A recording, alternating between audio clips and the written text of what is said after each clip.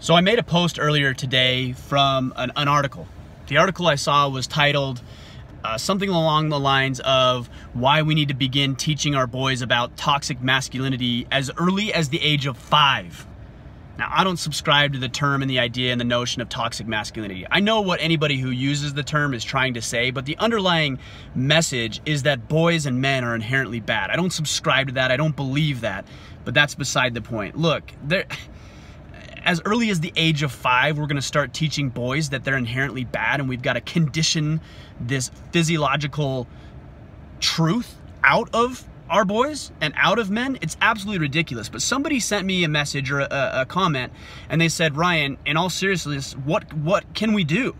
What can we do in a society that seems to not want boys to grow up and to be men? And I've got, as I was thinking about this morning, 3 very simple solutions. They're not easy. They take time and effort and sacrifice, no doubt, but they are very, very simple. So let me share those with you. Number 1, we've got to be dads in the walls of our home.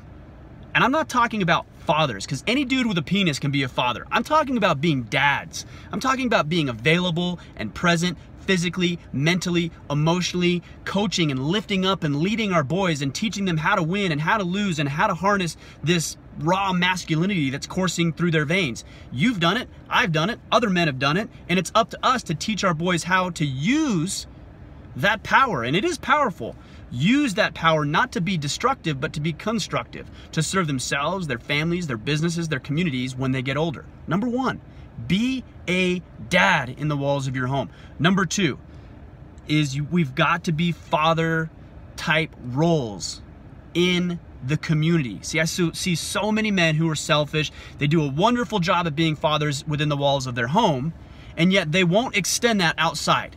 I'm busy, I can't do this, I can't invest time here, and they just focus on themselves. Look, that's great, but the problem is we're sending our boys and girls out into the world, school and sports and all the other things they're doing, and they're being influenced by other boys who are being raised without fathers. So it's our responsibility as men to step outside of the walls of our home and lift the boys up who don't have an example of what it means to be a man.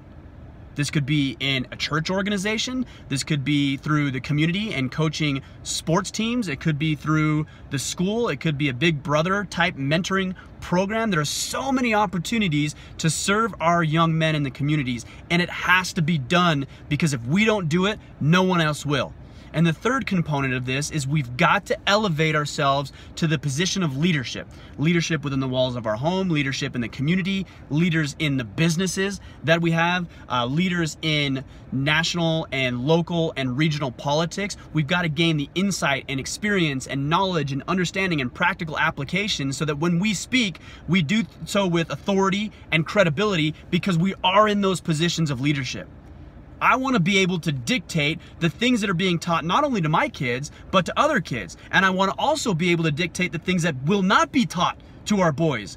One is this idea that men are inherently bad, or we're wrong just because we have, again, this masculine energy and these hormones and everything else that we have coursing through our veins. Guys, we've got to do better than we are currently doing. Society seems to dismiss it altogether, seems to frankly not want our boys to grow up to be men, and I think we're going to experience some real problems with that. We're already beginning to experience problems with that, with a lack of fathers in the home and in the communities. We see crime rates go up when fathers aren't around. We see school dropout rates. We see violence. We see suicides when fathers aren't around. When good men are not present and are not lifting up our youth, we see some real struggles. We will continue to do so until we adhere to those 3 strategies. Number 1, be a dad within the walls of your home. Number 2, be a father figure in the community. And number 3, elevate ourselves to a position of leadership within our communities, our businesses, and also politics.